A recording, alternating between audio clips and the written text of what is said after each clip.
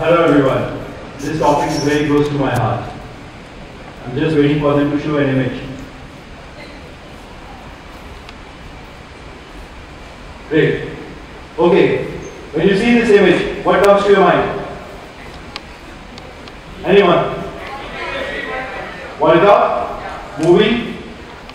That is correct. This is the logo of that movie, but this number holds a special value too. According to economic survey, these are the number of startups who have become unicorn in the last decade in India. Now, unicorn is a startup which has grown more than $1 billion valuation.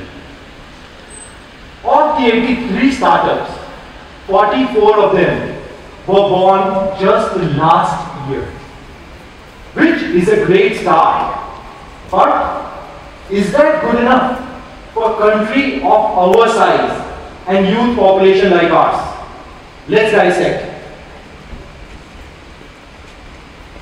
In India, 1.4 crore students graduate every year. And of them, 83% want to start something of their own, while the world average is 53%. So even data suggests Indians are very entrepreneurial in nature. So in last decade, if we do the maths, we should have seen 11 crore entrepreneurs, which is 1.4 crore multiplied by 10 years, multiplied by 83%. Now, guess how many startups were born in last decade? It was 61,000 only. Of the 11 crore entrepreneurs, only 61,000 startups were born. Effectively, almost about 1 lakh entrepreneurs must have taken the plunge. Now, what stopped these entrepreneurs to give up their dreams and go for a job? To probe this question, IIM Ahmedabad conducted a research which found out that the biggest disabler for people like you to start their own organization is the lack of funding for their venture. Now, there are so many great companies who have become big organizations without the funding need. Imagine if only a tiny percentage of those 11 crore entrepreneurs realized that funding is not a necessity. How many more unicorns or how many more startups could have been born in India? The companies like Zerodha, Zoho, Wingify, Latent View, Fusion Charge, Quack, and many more, and of course eSmarter, are all the companies who have not taken even a dime from an investor or a bank. They all have had very humble beginning and have become humongous organizations along the way. Now let me tell you a little bit about eSmarter before I tell you how did we become a unicorn without raising any money. We started eSmarter in year 2008 with a very meager investment of 15 lakh rupees of our own. And right now, eSmarter is second largest travel portal in India. Last year, we even got listed on NSE and BSE. That was a successful listing. Now, the two unique things about our journey is that we have been bootstrapped. Bootstrap is a word which means that you have not taken money from anyone. We have bootstrapped even till now, and also we have been profitable in an industry where most of our competitors are losing money, bleeding money, and taking more money from investors. And I'm over here to share a few of the learnings which we have also inculcated in the last 13 years of our journey. So the first one is, you won't be able to understand all this. Find your why and surrogate your way in. Find your why and surrogate your way in. See, even before we started eSmartTrip, we started a very small mom and pop travel agency with the name of You Travel Agency. We ran that travel agency for about a year. And then we realized the pain points a travel agent goes through. And using technology, we can solve them. So the first version of eSmartTrip was just solving pain point of a travel agent, not the regular consumer company which we have become now. For 1 year, we worked with them. So for 1 year, we ran You Travel Agency and then we started eSmartTrip. For the next 3 years, we only served travel agents. So this was our why. Since we were a travel agent ourselves, we had a very strong why of what we were doing at eSmartTrip. Now, for the next 3 years, we ran eSmartTrip without promoting it to consumers. It was purely used by travel agents. Now, in those 3 years, we created the technology, the operations, the relationship with the airlines and the hotels, which we could not have done if we were a consumer company in the beginning. We could not have fought the big giants which were already there at that time. So this was a surrogate way by which we entered. And in year 2011, we started promoting eSmartTrip to regular consumers, and right now 94% of our business is regular consumer business. So this is how we surrogate ourselves inside. And it's not that we did not try to raise VC money. We met a couple of investors, and later on we realized that we are much better off meeting travel agents rather than creating polished pitch decks. Which brings me to my next point. It's okay to not to raise money in the beginning.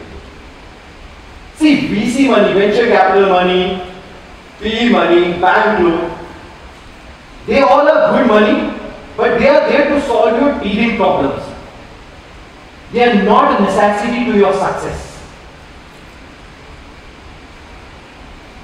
In the beginning, when we met VCs and we told them our plan, that we will start with a B2B company and then we will become a B2C company. Of course, we could not raise money. But later on, whatever our thoughts, our action plans were, it started fructifying. Now, later on, when we shifted ourselves to a consumer company, I bet if we had any VC on board at that time, we would not be able to pivot. Pivot is basically changing your business model. A VC's perspective is only for 2 to 3 years in horizon, while an entrepreneur thinks for a decade. We knew we have to shift from travel agent model to consumer model because it was written on the wall. We could see that decade later everybody would be using an app or a website rather than going to a travel agent. Now, had we had a VC at that time, I don't think so we would be able to pivot.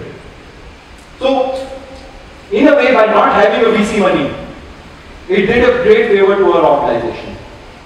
That brings me to my third point. See, the third point I want to share over here is that be disciplined in whatever you're doing, and then you will start seeing compounding effects over a long period of time.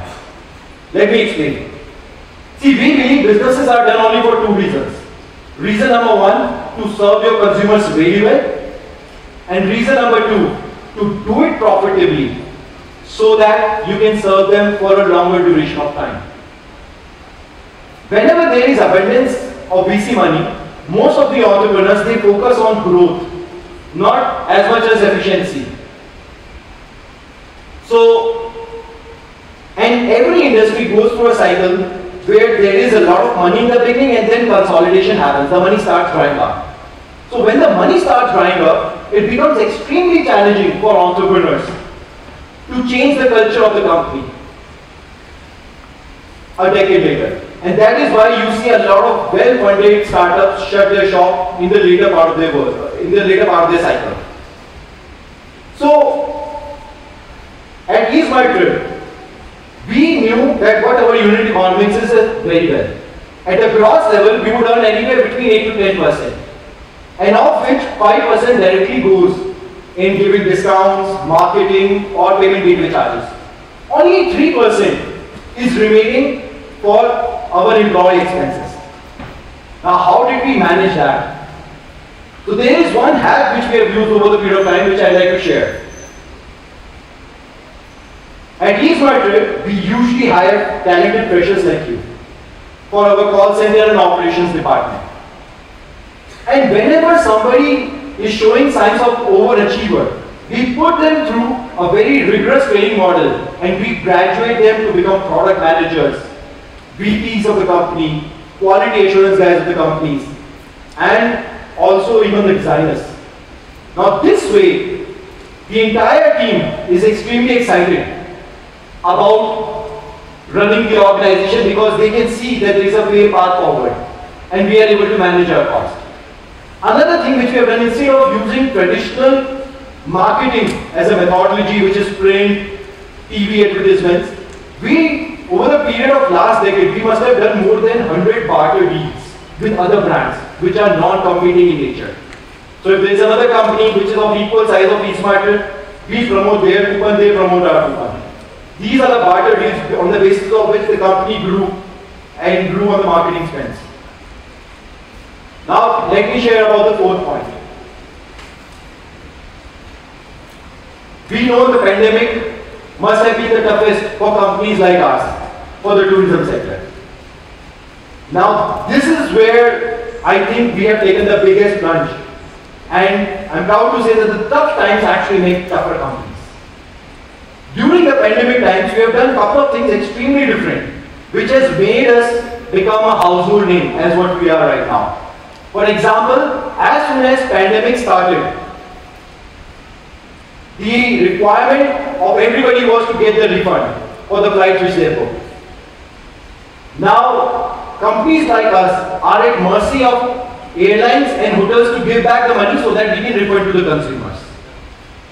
At EaseMyTrip, realizing the need of the hour, we depleted our cash reserves by 130 crores and we gave refund instantly to people, which created humongous amount of uproar on social media where everybody was saying that EaseMyTrip is the only one refunding money to consumers. As soon as lockdown opened up, we immediately jumped from third largest position to second largest position. And it did not cost us much because 2 months later, the airlines and hotels paid us back. But it was a gutsy decision at that time because God forbid if any airline or hotel had gone bankrupt, we would have lost money. The second thing which we did very differently during this, it was actually just after the second lockdown.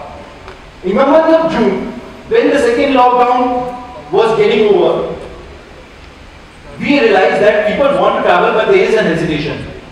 What if I fall sick? What if I get quarantined? Now wherever there is a challenge, there is an opportunity. At EaseMyTrip, we came up with a free path booking service which is live even right now. Services that book flight tickets on EaseMyTrip, and if you happen to cancel it later due to any medical reasons, just approve doctor's prescription and you will get your entire money back, including the money which is deducted by the airlines. It will be pocketed by us.